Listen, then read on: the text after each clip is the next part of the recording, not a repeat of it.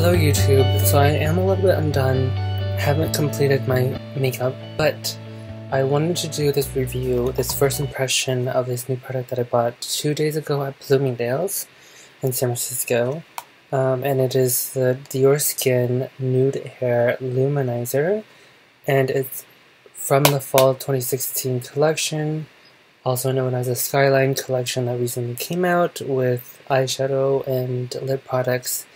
And one of the other things was the Luminizer.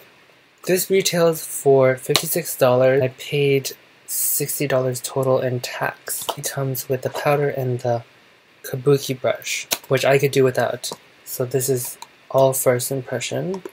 So I'm just going to open it up. Container that contains the powder and the brush, the kabuki brush. Oh my god, do you see this powder? Like, I love Dior. Like, you have no idea. Like, this is the first product that I have bought from Dior. And, I don't know, like, their designs are wonderful anyways. So this is the kabuki brush.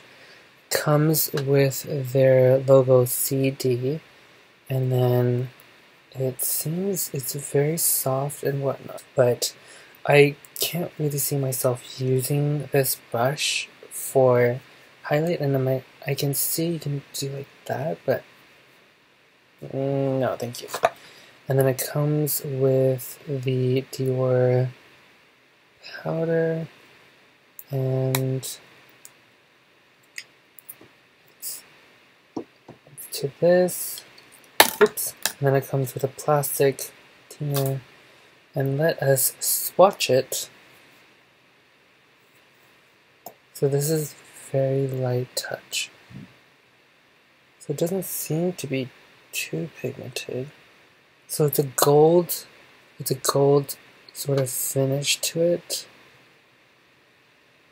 On the bottom seems to come with a pouch. And there's a Christian Dior logo. Okay, so it's just like a pouch for the powder. Anyways, so let us do some reference of other highlighters that I have. So I wanted to do this image over my video with a voice recording only because I wanted to give a better reference of the swatches. So as you can see, they're not good comparisons only because none of them really match each other, but you can definitely see in terms of luminizing effect, the finish, and the color. Dior definitely is a gold champagne color that definitely has more of a luminizing effect, while Hourglass is definitely subtle and Kevin Kwan is sort of in the between. So yes, I hope this swatch helps. So this is the lineup of highlighters that I have. This is Dior, this is Euphoric from Hourglass, and this is Incandescent from Hourglass, and then this is Kevin Kwan Candlelight Powder. I'm going to use Wayne Goss in the brush 02, and then I'm just going to go just start buffing it in.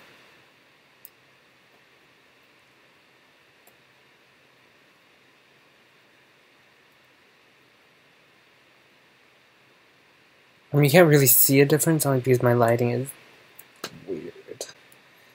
And the camera's horrible. And I can definitely see a difference. It's definitely gold toned. Now I'm going to use the kabuki on the other side. I'm just gonna sort of, I mean, this deposits a good amount, I would say, but nothing phenomenal, and it does not feel very scratchy on my face. It feels very soft.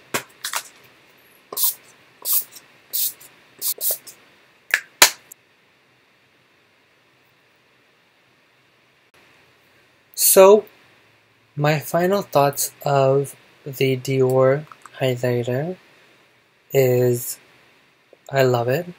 It's a good shade, but I think what is holding me back a little bit from loving it even more is because I have 3 other highlighters. In terms of pricing, you are getting a good amount, and if you just consider the powder itself, technically compared to Hourglass, this is cheaper in terms of per ounce because you are paying $56 for 21 ounce, and then you are paying for $38 for 0.16 ounce for the Hourglass.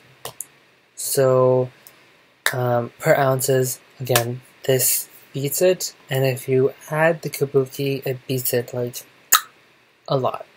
This is not a cheap feeling kabuki. It doesn't feel prickly on my skin when I'm like balancing it on. If you're looking for a gold toned highlighter, buy this. If you're looking for another kind of shade, I would not recommend this, but yeah. I will keep this. I would repurchase it if it was in another color. But I don't know. My all-time favorite shade from Hourglass is Incandescent. I hope that this has helped. If you have any other questions in terms of the Dior highlighter, comment down below, and hopefully I can respond to it with whatever knowledge I have. Anyways, have a wonderful